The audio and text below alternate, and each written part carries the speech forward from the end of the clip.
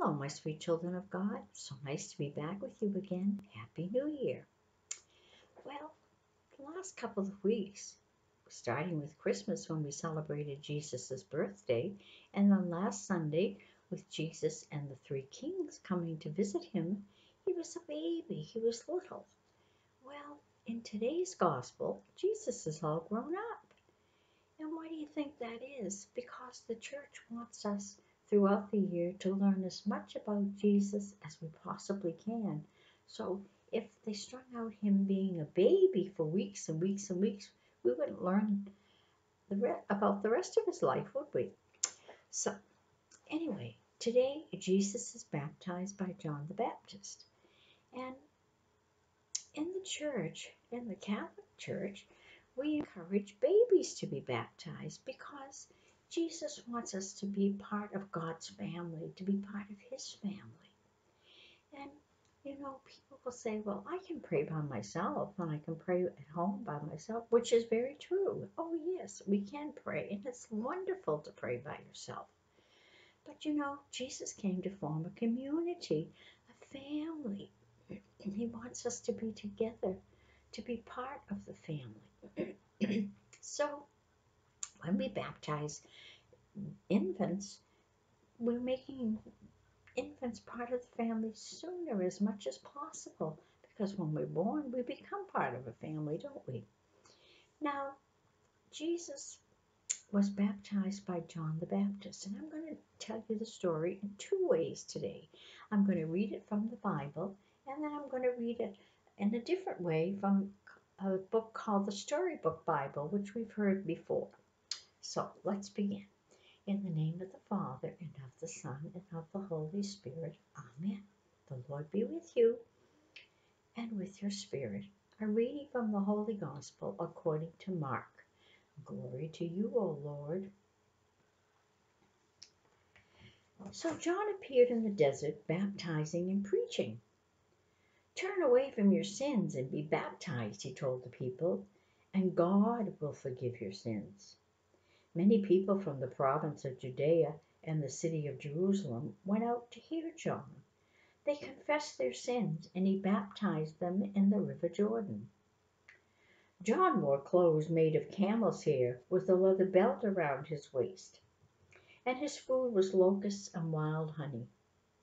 He announced to the people, "The man who will come after me is much greater than I am. I am not good enough to even bend down and untie his sandals. I baptize you with water, but he will baptize you with the Holy Spirit." Not long afterward, Jesus came from Nazareth in the province of Galilee and was baptized by John in the Jordan. As soon as he came up out of the water, he saw heaven open and the Spirit coming down on him like a dove. And a voice came from heaven, "You are my own dear Son. I am pleased with you." At once the Spirit made him go into the desert. The Gospel of the Lord. Praise to you, Lord Jesus Christ. Now, we heard Jesus now is baptized. And I'm going to read the story in a different way in a few minutes. So here is Jesus being baptized by John the Baptist. And John is telling the people, I'm not the Messiah. I'm not the one that God promised. But the one coming after me is greater than I am. And he's the one. And Jesus was baptized by John. And then the heavens opened and a dove was seen. And a voice was heard. "This is my Son, the beloved, and I'm well pleased with him." So remember this in your minds when I read the other story. So this is the same story, but reading it from the Jesus Storybook Bible, okay?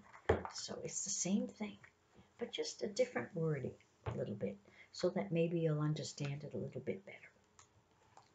One day, John was baptizing people in the Jordan River. As usual, when he looked up and saw a man walking down the water's edge. God spoke quietly to John.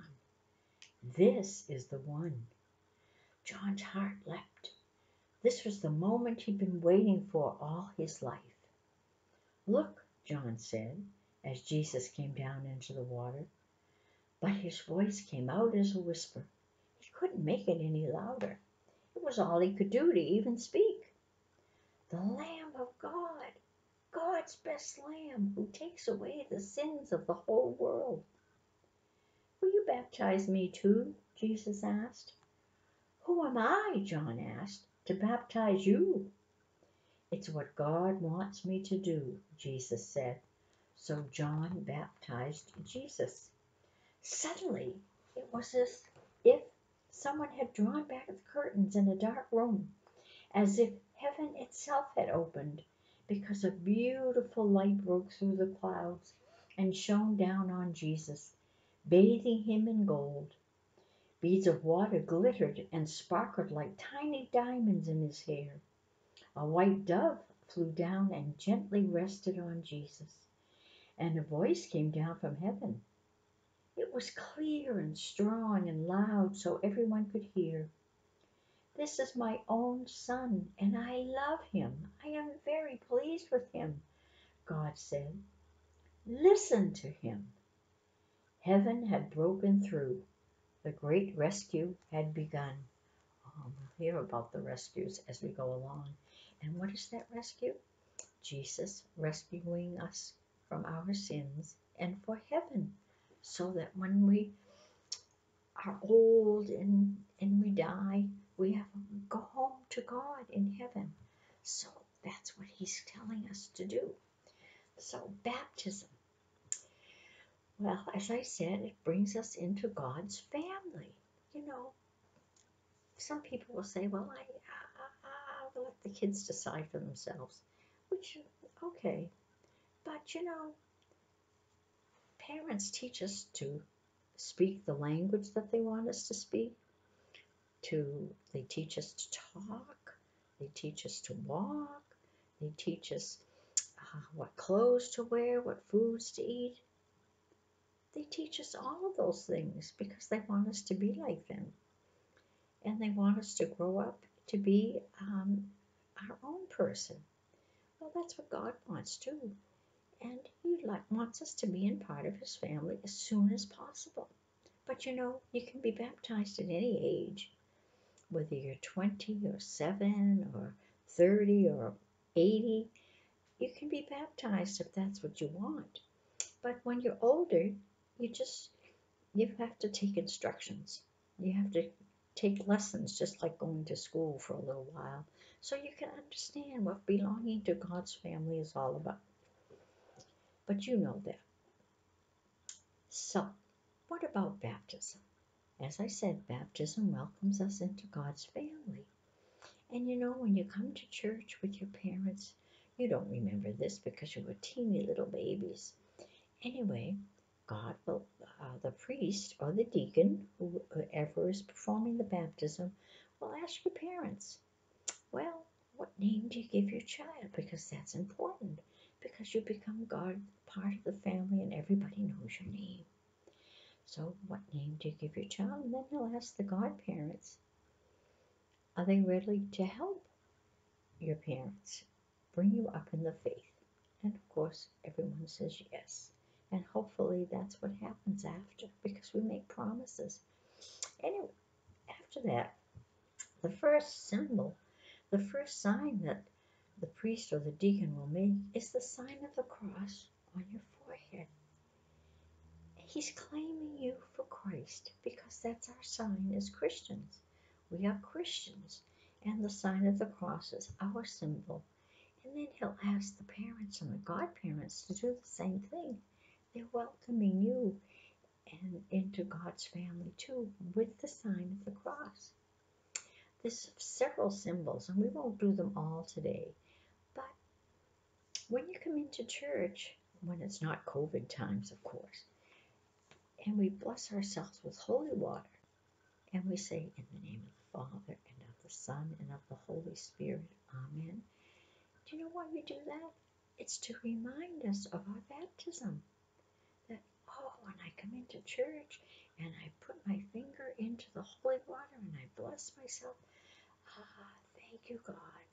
Jesus for my baptism. I'm part of your family. I'm so excited. Isn't that a wonderful thing? You know, we have so many people will say, well, why do we have to do that? Why do we stand? Why do we sit? Why do we do this? Well, you know, if we look at it and think about it, all of those symbols really mean something. It's supposed to help us to understand and think, how can I love God more? So water. Water can bring life and it can bring death. And in baptism, it's bringing life and death. Death to the old ways of sin and new life in Christ.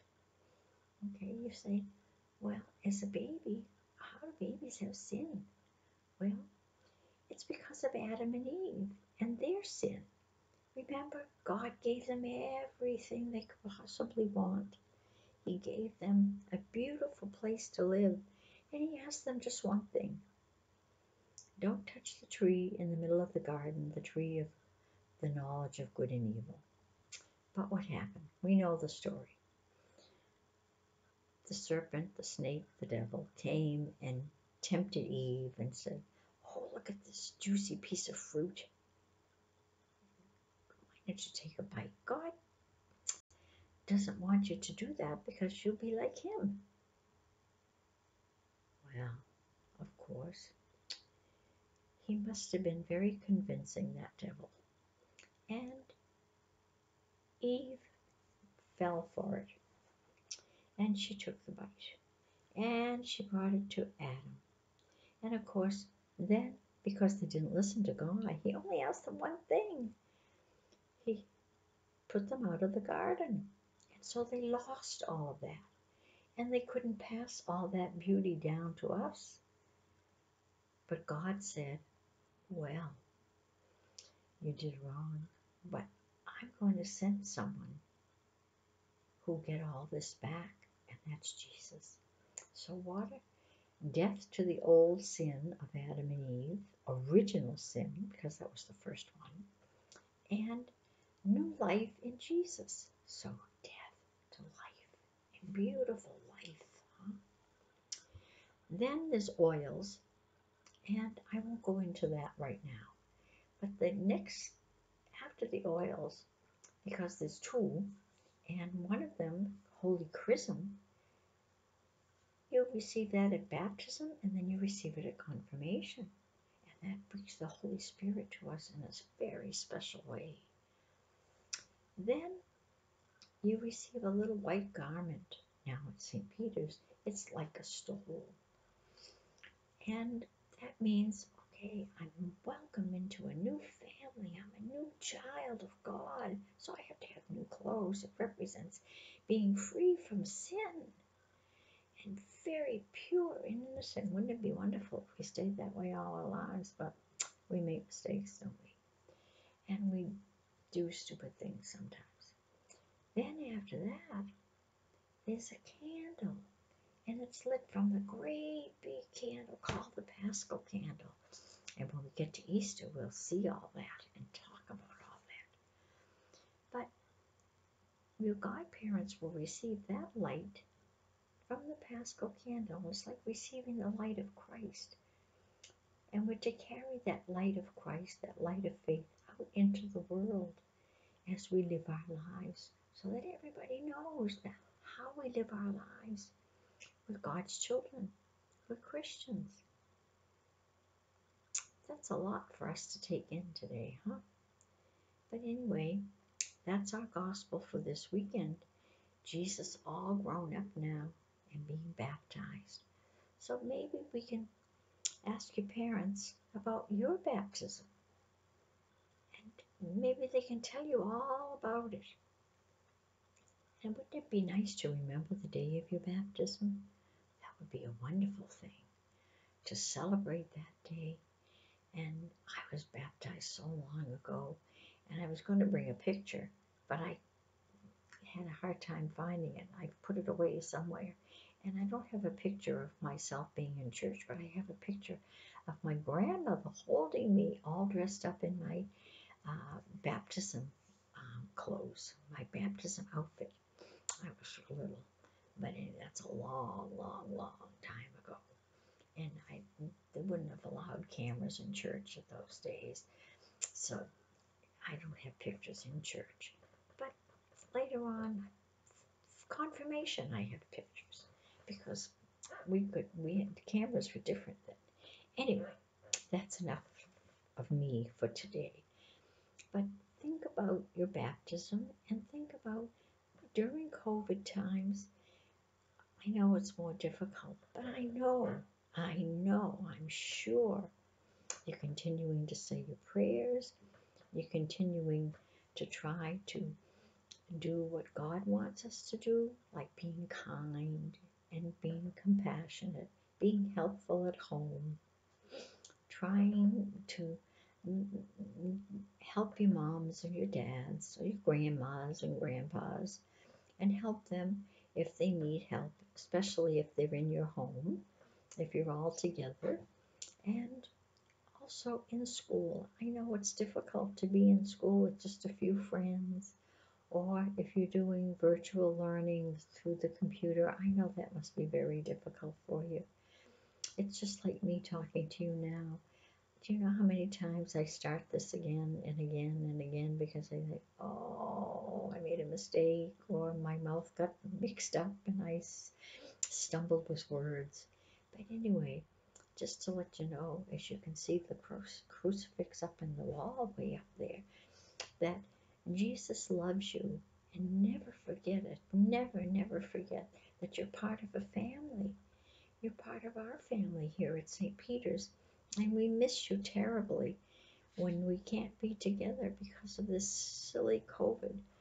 And I know you're taking care. You're washing your hands. You're wearing your masks outside. And when you're with people that you don't know, you're wearing your masks. And we're trying to keep safe because we want to be all together again very, very soon. Now, let's close with a prayer. In the name of the Father, and of the Son, and of the Holy Spirit. Amen. Dear God, thank you for giving us Jesus.